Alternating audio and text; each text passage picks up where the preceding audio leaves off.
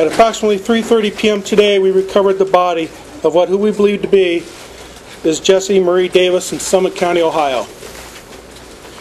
Presently, deputies from the Stark County Sheriff's Office, agents of the FBI, the Summit County Coroner's Office, the Metro Parks Police, and the National Park Service are on scene.